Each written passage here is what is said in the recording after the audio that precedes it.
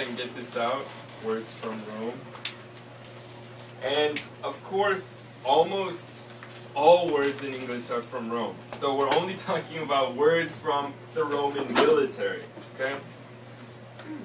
다 포함할 수 없죠. 왜냐면 한 영어의 65% 라틴어에서 왔던 단어들입니다. Okay. So we can't just say words from Latin because that's every word, almost every word. Okay? So we have to just say words from the Roman military. That's what we're discussing today. Okay? Words from the Roman military.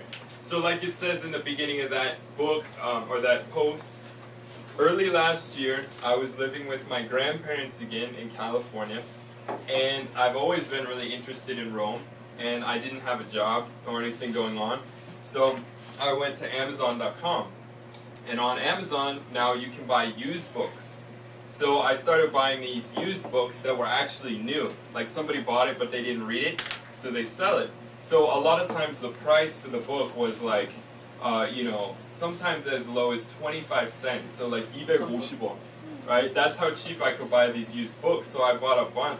And I just stayed home and I read for like 6 to 8 hours a day, just at my grandmother's house, and I got really fat. And, but I did read a lot of books on Rome.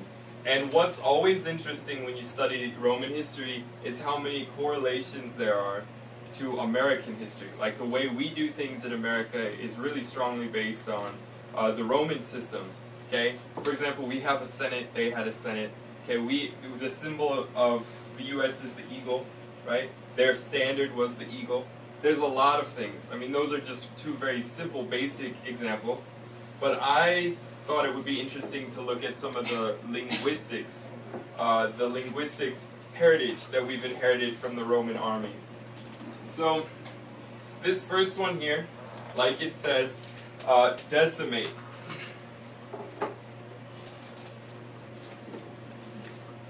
Decimate. Okay, so like it says here, this was originally a kind of punishment. Okay, Decimation 이라는 벌 있었어요. Okay, 그 로마 군대에서. So let's say we go to the, how do you say 전장 or 전쟁터 영어로? Warfield. Right. Yeah. We usually say battlefield, right? But let's say at the battlefield, my troops, I'm the general, but my troops run away. Okay? Like usually the new recruits, we call them raw recruits, I guess 신병 or 군대에서 새로 시작했던 사람들. Okay? 겁 많이 먹잖아요. Okay? Because it's the first time. Nowadays when militaries fight, they usually fight from far away, right? With guns. But in the past, you had a sword, and you got closer and closer and closer until you fought, right? Until you were killing people, people were dying all around you.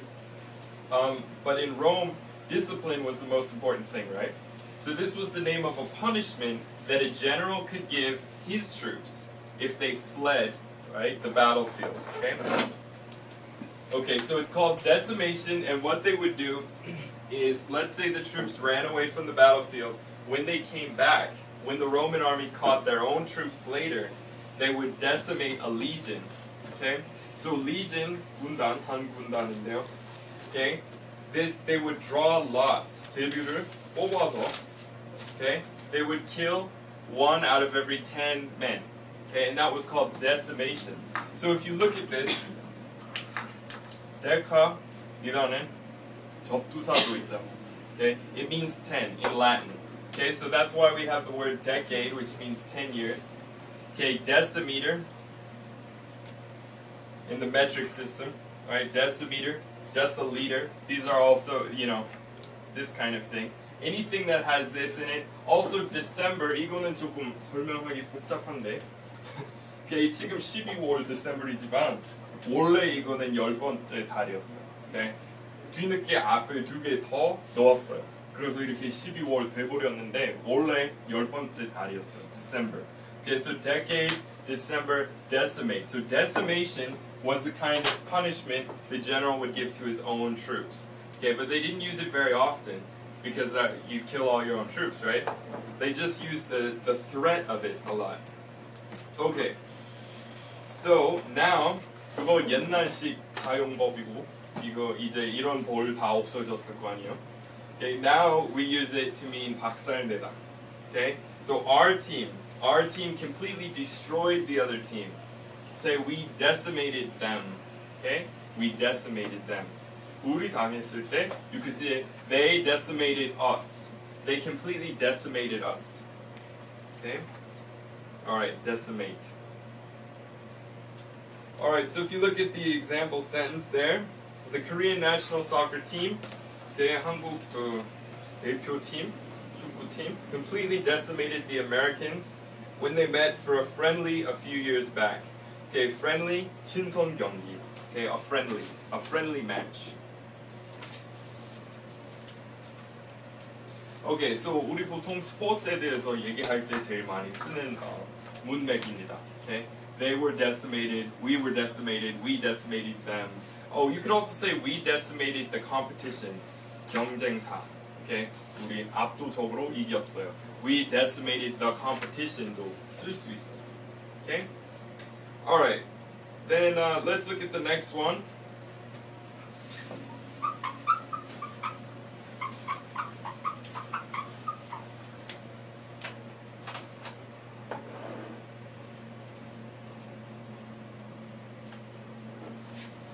Okay, legions.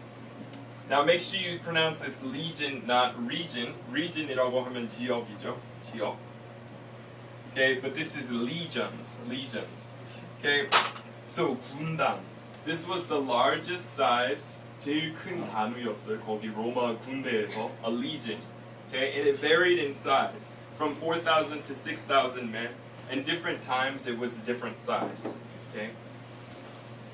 But it's called legions. So that's what it meant in the old days. 그래서 오늘날의 사용법은 관객, 우리 관객 정말 많을 때 수천 명의 관객. Okay, then we say legions of fans. 그렇게 써요. Okay? So legions of, 그리고 이것도 많이 써요. adoring fans. Okay, 이거 좀 정해진 유형입니다. Okay, legions of adoring fans이라는 말 많이 써요. So for example, rain. Rain was met by legions of adoring fans at the Bangkok airport yesterday. Okay, so 수천 명, 조금 멋진 표현으로 말하고 싶으면 legions of fans. Okay, so 또 legions of Korean soccer fans. Okay, legions of Korean soccer fans gathered by City Hall Station to watch the game, right? To watch the World Cup in Germany. So legions of Korean soccer fans 모였어요. Gathered by City Hall Station to watch the Germany World Cup. 뭐 이런 식으로 쓰시면 돼요. Okay? 근데 미국 사람한테 말할 때 soccer이라고 말씀하셔야 되고 유럽 사람한테 말할 때 football이라고 해야 돼요. 유럽 사람한테 soccer이라고 하면은 열 받아요. 왜 그렇게 예민한지 모르겠지만. And when in front of a European person, like an English person, if I say, "Did you see the soccer game?" They always 비웃으면서, "Oh, you mean football?" 이런 식으로 해요. 근데 알잖아, 미국에서 이거 별로 인기 없는 스포츠이기 때문에 그냥 soccer이라고 해요. 근데 soccer의 어원 저번에 나왔죠? 보셨어요? soccer는 association에서 왔어요, 원래. association에서 왔어요. 옛날에 축구단, 축구팀은 soccer, or no, football associations이라고 했었어요. 그래서 그거 생략해서 그냥 soccer이라고 했어요. soccer, association, soccer. 지금 단어를 이렇게 생략 안 하지만 19세기에 이렇게 했나 봐요. So association was shortened to soccer. So 미국에서 우리 soccer이라고 하고 football이라고 하면 우리 미식 축구 생각해요. If somebody says to me in America, "Did you see the football game?" I think 미식 축구, right? Okay, so that's legions. So legions of Korean soccer fans dressed in red gathered by City Hall to watch the game unfold in Germany last night. 뭐 그런 식으로 쓰시면 돼요. Okay, next.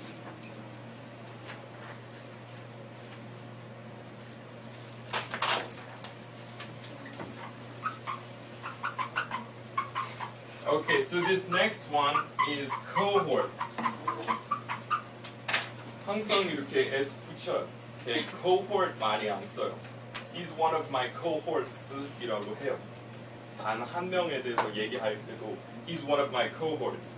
Okay, now a cohort 그 로마 군대에서 군단 리전 제일 큰 거였고 그 밑에 cohort이라는 거 있었어요.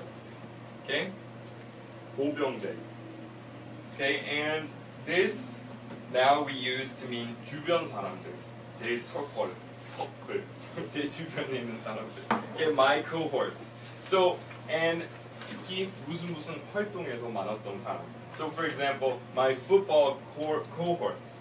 Okay, 미식 축구 하다가 많았던, 알게 됐던 친구들은 my football cohorts. Okay, 옛날 축구 친구들은 옛날 뭐 bowling 친구들은 my bowling cohorts. Okay, 그렇게 많이 써요.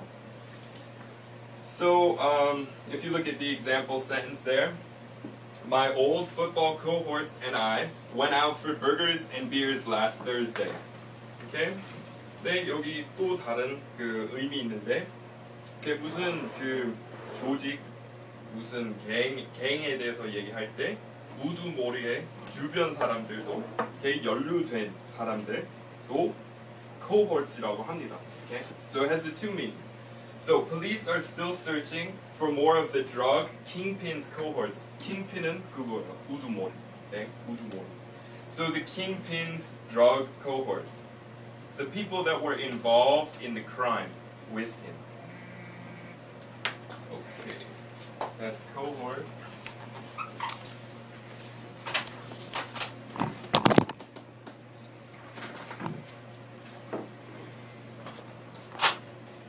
오케이, 그리고 cohort보다 밑에 있는 단위는 century였어요. 오케이? 근데 century 항상 100명 아니었어요. 오케이? 크게 왔다 갔다 했고 항상 100명 안 됐어요. 항상 뭐 70명, 80명 그 정도였어요.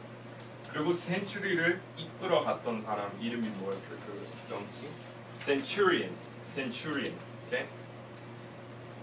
Okay, so centurions in the Roman military culture died much more often than the normal recruits because they always had to fight the most ferociously. Okay? Centurions always had to lead from the front, so they would always be in the fighting. If their men were afraid, they would go first. So they died a lot more often than other people, but their rank was higher. But the ratio of their deaths to common soldiers' deaths was much higher. Okay, so if you look at in the old Roman military movies, they have a different hat. Okay, usually they have some feathers that go this way. It's called the transverse crest. Okay, and that was what a centurion was. And also, they wore their sword on a different side. The normal soldiers, I think, wore it on this side. Centurions had their sword on this side. Okay, but it was just a low-level officer, centurion. But if they survived, they could move up. Okay, but they very rarely survived. Many of them died. So century and centurion. So everybody knows 100년간 is century, right? A century. And also this 백인조, this group of 100 men is also called a century. Now what else? What else is this centurion? Centimeter, right? centimeter 여기서 왔어요. Okay, cent. 또 미국 돈에서 cent 있잖아요. cent은 한 달러에 몇 개 들어가요? 100개. Okay, so cent.